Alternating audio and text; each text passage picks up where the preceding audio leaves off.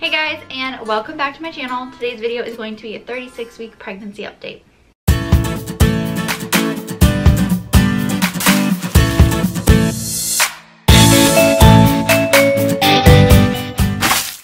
Alright guys, if I'm out of breath at any point of this video, especially right now, just know it's because I had to run up and down the stairs a couple times to get my tripod to look for it, and I'm very pregnant, so I might be a little short of breath.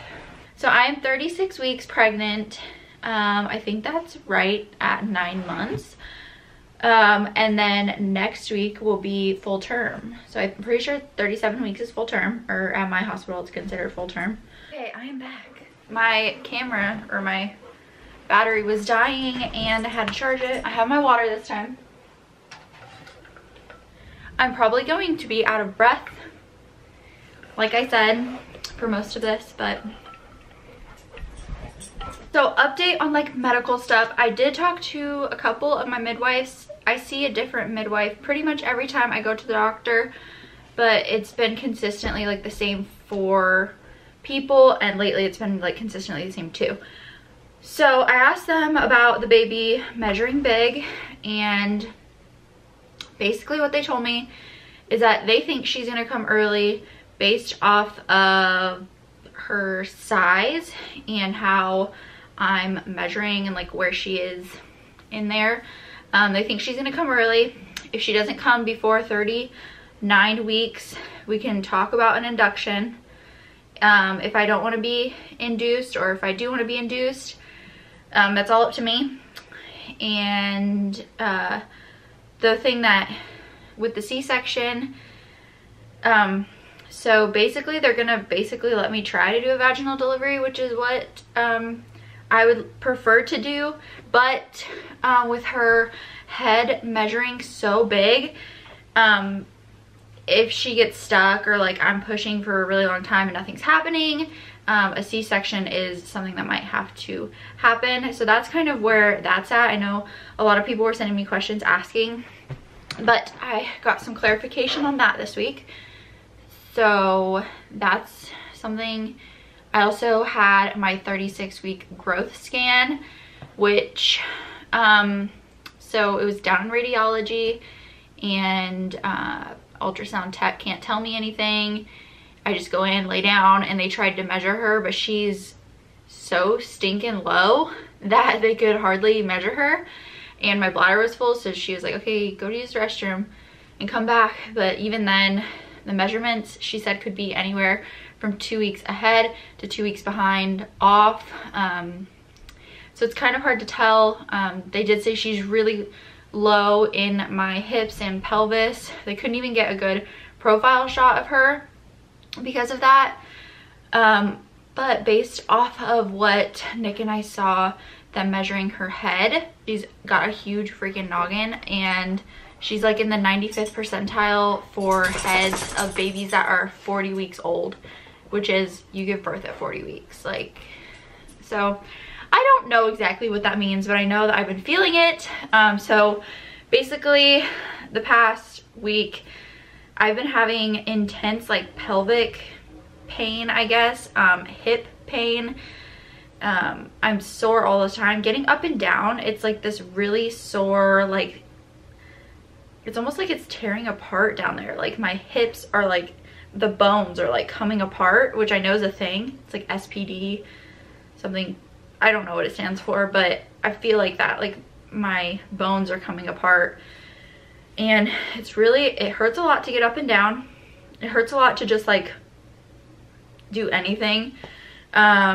I basically have to roll out of bed because my stomach is so big. Nick has to help me up into our bed because we have a really tall platform bed.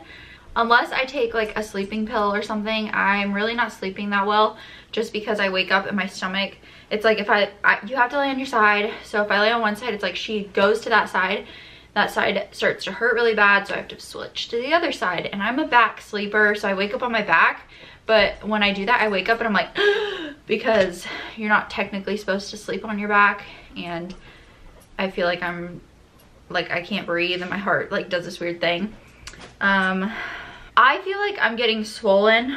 My face feels more swollen to me. I don't know if it's because I'm not sleeping and like I have bags under my eyes, but I also feel like my lips and my nose are kind of swollen. My fingers have been getting swollen. They're not that swollen right now, but if I'm walking for very long, they get really swollen. My feet hurt after walking for too long or being up for too long. It's just a lot. So I've gained about 40 pounds this pregnancy, and because I was a little bit underweight before the pregnancy, they said that's okay. You can gain anywhere from like 35 to 45 pounds. I'm probably gonna be on the upper end of that. Plus I'm carrying like a huge baby, and a lot of the weight is her, my placenta, like just that kind of stuff too. So it's not like I, you know, gained 40 pounds of like fat or whatever. I had some questions on my last update that I'm gonna answer because there was some good ones. Okay, somebody asked if I had any stretch marks, and I don't right now. I know that they can come later, but I do have, before I got pregnant, when I was like 18, I got a belly button piercing, and the place where the hole was on the piercing, it is really stretched and it looks weird. I'll try to show you guys. So right here, it's just like stretched, and it looks a little not good. And I'm pretty sure I got my first stretch mark like beside where the hole was for the belly ring, so that kind of sucks. But what I've been doing is using Palmer's cocoa butter body oil and massage lotion. I've been using that consistently since I was like really not even that pregnant yet, like 12 weeks I started using it, and I use it twice a day now, and I put it in a bath if I take a bath, the oil, and I just like try to keep my stomach moisturized and covered so that it stays moisturized. I know a lot of it has to do with genetics as well, so even using oil doesn't mean that it's like gonna prevent them, but I've just been lucky so far. So something else, I don't know if I've talked about this very much in my other updates, but I've been having Braxton Hicks since really early on. A lot of people don't get them till later. I started getting them super early. I would say around the 20-week mark, a little bit before the 20-week mark. I was experiencing Braxton Hicks kind of sporadically, but now I get them a lot. And when I get them, they've progressively been getting a lot more intense. Before, it's just like a tightening of my stomach. When I have a Braxton Hick, it kind of like tightens in two separate spots, and it makes my stomach look literally bizarre. I'll try to insert a picture if I have one. But yeah, I get those, but usually if I lay down or use the restroom or just like take it easy, they go away. So also I've noticed like laying down at bed causes them a little bit more than like sitting up. I don't think I've experienced that much difference. Just like I feel like my body's kind of getting ready. My body definitely feels different. I feel like maybe she dropped. She's not so much into my ribs and lungs, even though I still can't breathe. I'm sure she's an extremely long and big baby. And honestly, if I like, once we have her, if she is not over 8 pounds, I will be shook, because I don't know how people carry bigger babies. And I feel like I've been carrying a huge baby. So if you guys have any questions or anything, definitely leave them in the comments. If I were to predict when she's gonna come, today is February 6th, and I would say, I've been saying this entire time, that I think she'll be here February 21st, because that's exactly 1 year since Nick got back from deployment, and I think it'd be kind of cool. But also, that's my niece's birthday, so I really don't want her to come on that day.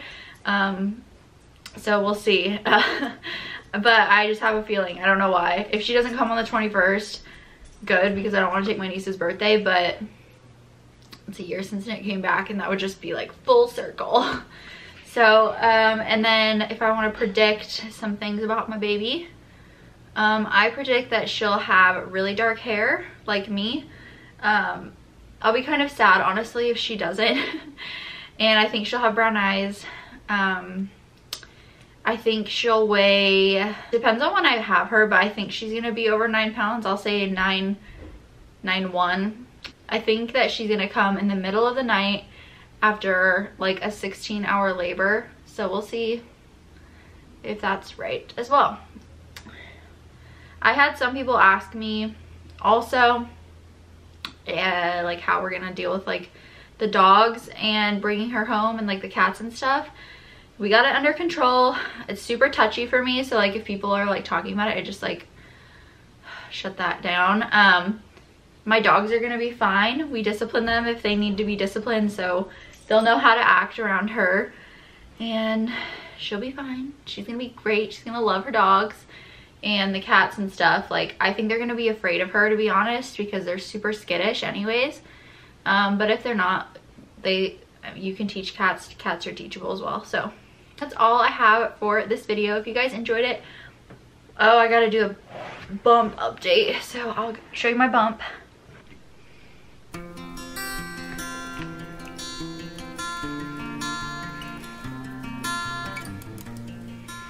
Alright guys, that is going to be it for today's video. If you liked it, please give it a thumbs up. Don't forget to subscribe to my channel, and I will see you in the next one. Bye.